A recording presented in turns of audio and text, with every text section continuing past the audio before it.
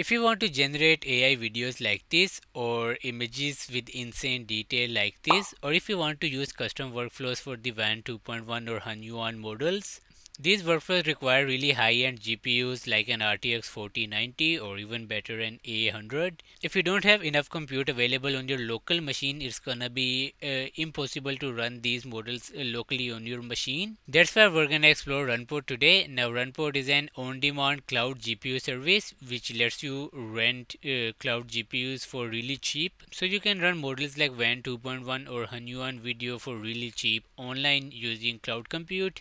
In this video, I'm going to teach you step by step on how to set up Runpod, how to set up ComfyUI inside Runpod, and then we're going to run some custom ComfyUI workflows in the Runpod. So first up, you're going to want to come to this website, runpod.io. You can, if you don't have an account, you can click on sign up over here. Here you can just continue with Google, or you can enter your email address and you can click on continue. Now it will ask you to verify your email. The process is really simple. I already have an account on Runpod, so we're gonna go to that account. Now once you sign in and you log into your Runpod account, you're gonna arrive at this screen over here. Now if we go to pods and we click on deploy, we can see there are a lot of GPUs available for us to rent, but in order to rent these we need some credits in our Runpod account. For example, this RTX 4090 over here is $0.69 per hour. So for every hour you're using this GPU, you will be charged this amount of money. So we need to add some credits for this. So you're gonna wanna click on this over here. And here you can add credits. We have some default options like $25, $50 and $100, or you can add manual over here. I think the minimum you can add is $10. Yes, the minimum transaction is $10. So you can go to 10 or 15 or however much compute you're willing to use on Runpod. Once you've entered that, you can pay it using your credit or debit card, or you can also use cryptocurrency to pay over here. If you don't have a payment option added into your Runpod account, you can simply add that by clicking over here, and here you can add your card. Once we have some credits here in our Runpod account, we can deploy a GPU on demand. So we can deploy whichever GPU we want. So we have a few different options. Generally in community cloud, the prices are gonna be cheaper, but if you want more privacy with your data, I would recommend going with secure cloud. Also, if you want to use ComfyUI for long term, and if you're planning to save the workflows and data you're generating using these GPUs, I would recommend you to set up a network volume. Now the network volume will be an online storage for us. It will cost us some amount per month to keep that storage intact. So every time we log out of our pod, our data is securely stored here on the server. I'm going to create a network volume, and there are different data centers available, and you can also check which machines are available for each data center. For example, if you want an RTX let's say 4090, we're gonna see it's available here on this server.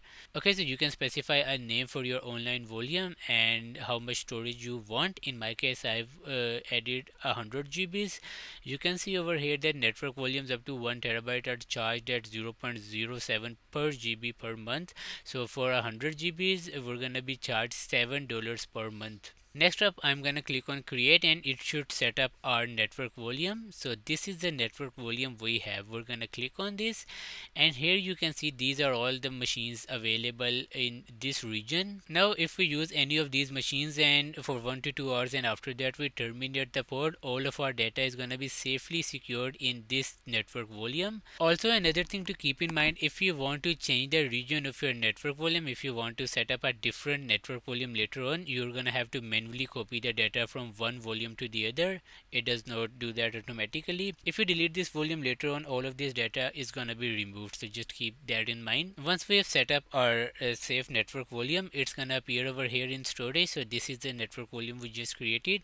We're gonna click on deploy. We're gonna select a GPU. I'm gonna go with RTX 4090. I'm gonna click on demand, and here we need to change the template. So we're gonna change the template to, so we're gonna choose this template over here, ComfyUI with manager install permanent disk. So we're gonna click on this, and we're gonna click on deploy on demand. We can also name our pod over here, and you can select how many GPUs you want per pod. We're gonna go with one only. We don't need too many. We're gonna click on deploy, and now it's setting up our ComfyUI inside of our network volume. Now the first time around this will take some time. That's because it's installing ComfyUI, all its dependencies, and ComfyUI manager too. You can click on logs over here and you can see the progress of how it's installing everything. You can follow along these logs if you want to, otherwise this is gonna take some time. Basically what it's doing is it's running a custom script which is installing ComfyUI for us inside of our network volume, and then it's running a custom script to install the ComfyUI manager as well.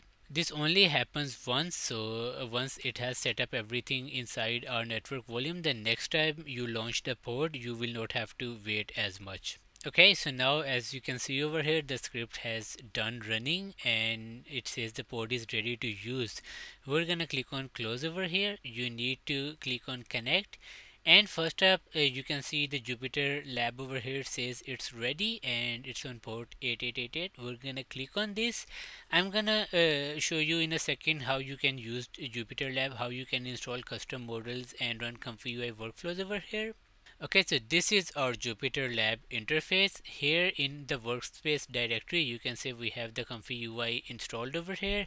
Now all of your custom nodes, models, scripts, outputs, everything will be over here. So for example, if you need to install custom nodes, you will need to go to this custom nodes directory over here. You will need to navigate to that directory using terminal. I will show you in a second how you can do that, and then you will be able to install custom nodes over here. We're gonna do the same with models also, but first up we're gonna run ComfyUI and we're gonna see if it was installed properly or not.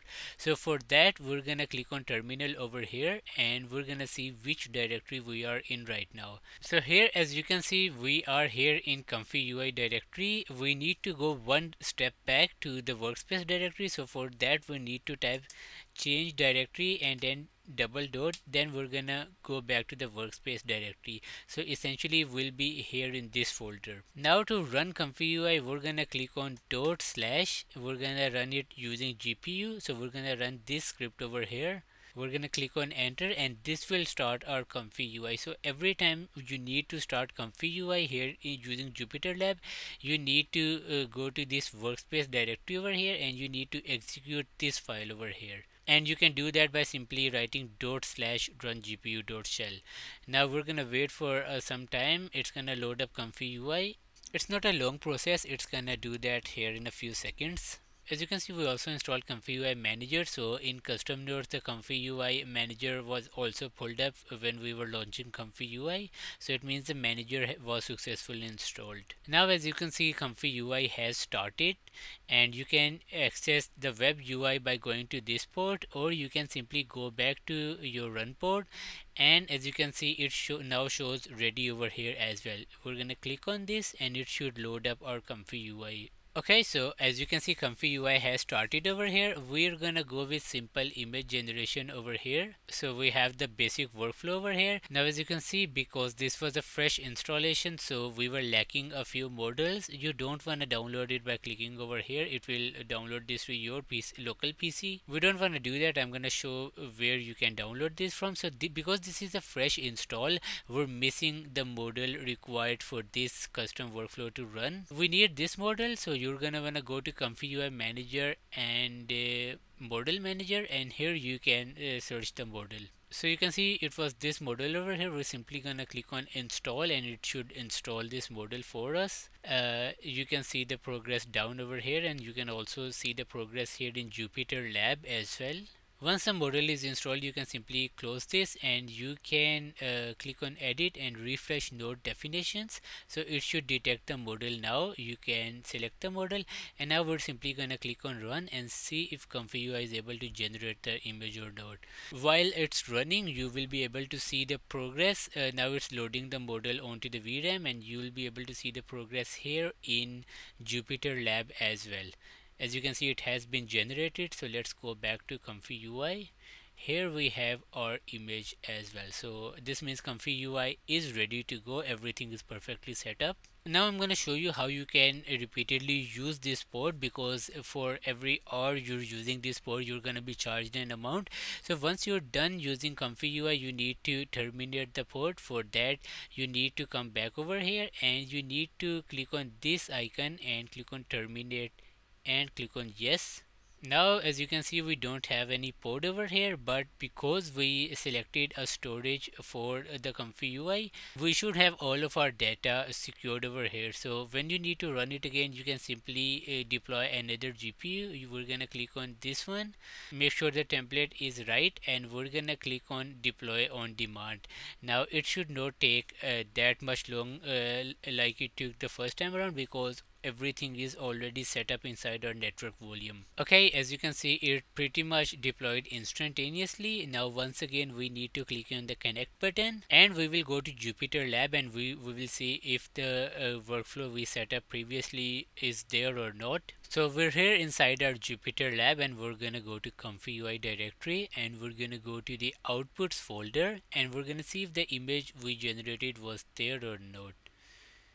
And as you can see, the image we generated previously is indeed there. Now if we go back and if we launch ComfyUI, the model we installed will also be there. Let's click on terminal. And now I'm gonna run ComfyUI once again by running the script exactly the same way we did before. Okay, once ComfyUI is ready, we're gonna go ahead and launch it, and we're gonna run the workflow once again and see if the model we downloaded was there or not. Okay, so this is the workflow, and once again you can see over here the model we downloaded is indeed here. Okay, so once all of that is set up, I'm going to show you how you can run custom workflows here. So we're on the latest version of ComfyUI, and here you can see we have the options to run as many workflows as we want, and we can also save these workflows as well. I'm going to show you how we can do that. We're going to open a new window over here, and then I'm going to drag and drop a workflow over here. So as you can see, it has given a small error that it's missing a lot of nodes. In order to fix that, we're gonna go to the ComfyUI manager. We're gonna click on install missing custom nodes, and it's gonna show all the nodes that were missing. I'm gonna select all of these, and then I'm gonna click on install. You need to select all of these and you're gonna wanna install these, and once that is done, we need to restart ComfyUI. Okay, so as you can see, all those nodes have been installed. Now we're gonna restart ComfyUI. You can simply click over here and click on confirm. Once ComfyUI will be restarted, all of these nodes should be installed. In order to check the progress, you can go to Jupyter Lab over here, and here you can see ComfyUI is reloading over here. So once it's reloaded over here, we should be able to go back and check for the missing nodes. ComfyUI has been restarted. Let's head back and we're gonna refresh the page. Click on confirm, and as you can see, all the issues regarding custom nodes have been fixed. Now in order to save this workflow, you can click on Command S or Control S if you're on Windows, and you can write a name for this workflow, and then you can click confirm. And once you have saved the workflow, you can simply close this, and you should be able to, this is the default workflow, you should be able to access that workflow from this folder over here. You can drag and drop it over here, and this is our workflow. I'm gonna upload 2 images over here. Okay, so I've uploaded 2 images over here, but this workflow will not work because we haven't installed the models yet. It should show us an error over here.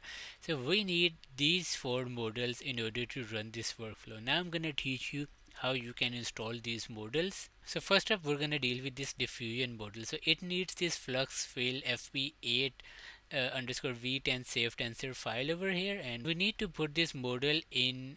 If we go to Jupyter Lab, we're gonna go to ComfyUI models and diffusion models. We need to download that file or model over here. I'm gonna show you how you can do that using this terminal. In order to download that, I have this file over here. So if you simply click on download, it will download it into your local machine, which we don't want to do. We're gonna right click on this one and we're gonna copy link address from here.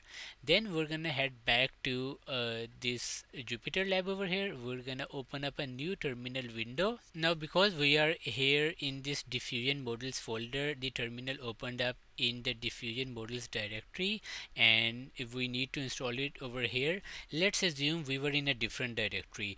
So I'm gonna go back a couple of directories. So in order to move forward in a directory, you simply need cd change directory, and then the directory you need to go into. We're in ComfyUI, we need to go into models directory, and then in Diffusion models directory. So I'm gonna write cd models slash diffusion models, and I'm gonna click on enter, and now once again we are in the current directory. We need to download the model over here. To download the model, we need to write wget, and then we need to paste the link that we just copied from here. We're gonna remove the last part from here. We need only the .save tensor's name over here. Then we're gonna click on enter, and it should start downloading the model from that website. As you can see, we have an estimated time over here as well, how long it will take for us to download this model. And after that, the rest of the models we need to download, the process is pretty much the same. I'm gonna also download this model using terminal. Then these two models should be available here in the model manager. We're gonna download those from here. So first up, I'm gonna download this one. So we need to search for this on the internet. So as you can see, we have this file over here. We need to once again right click and copy the link address, and then we'll head back to Jupyter Lab. Now this model we need to place it in models folder under LoRa directory over here. So we will open up a new terminal, and now we are in models. We need to go into this LoRa's directory. So I will write cd LoRa's, and then I'll write wget, and I will paste the link over here. I will remove the last part, so it's only .save tensors, and then I'm gonna click on enter, and it's downloading this file over here. So this file has been downloaded. We're gonna wait for this file to be downloaded over here, and then we will continue with the workflow. Okay, so now two of our models have been downloaded. We need to download the remaining two. First up, we're gonna go back over here. We're gonna click on refresh node definitions, and we should be able to see the file we just downloaded over here. So we've got two of the models over here. This one was in the diffusion models folder, and this one was in the LoRa's folder. Now we need these two models, this T5XL one and this AE.save tensor. So we're gonna go to manager, and we're gonna go to model manager. I'm gonna search for AE.save tensor file from here. We're gonna download this one, and once that's downloaded, we need to download the other one. We're gonna just write the name over here, and we need to download this one as well, and let's wait for it to install. Once again, we can see the progress down here, or we can go to Jupyter Lab, and here we can see the progress of the model downloading. The model manager automatically places these models in their right directory, so we only need to refresh this page over here. So we're gonna click on refresh. We're gonna go to edit, and we're gonna refresh node definitions, and after that we should be able to see these models over here as well. Now everything should be good to go. We're gonna click on run, and let's see if any other errors pop up. So once again, we don't have the clip L save tensor file over here, so we're gonna download this from the model manager as well. I'm gonna go to manager, model manager. Once again, click on edit, refresh node definitions, and we should be able to see the clip L save tensor file over here. Now everything should be good to go. We're gonna click on run, and then we're gonna wait for this model to replace the face, and the workflow has done running. You can see the face swap has been successful over here. Now once everything is set up and ready, once you're done working with ComfyUI, you need to go back over here, and you need to go to your pods. So you can see we have one pod running over here, which is the one we're working on. So you need to click on terminate so that you're not charged while you're not working on this workflow. Now once you have terminated this pod over here, you can simply close the other tabs. So you can just close these tabs over here. Now when you need to work on ComfyUI again, you can come to storage, you can select your network volume and click on deploy, and you can deploy any of these machines on demand. So that was it for this video. If you need any help, you can ask me in the comment section down below. I hope this was useful, and see you in the next one.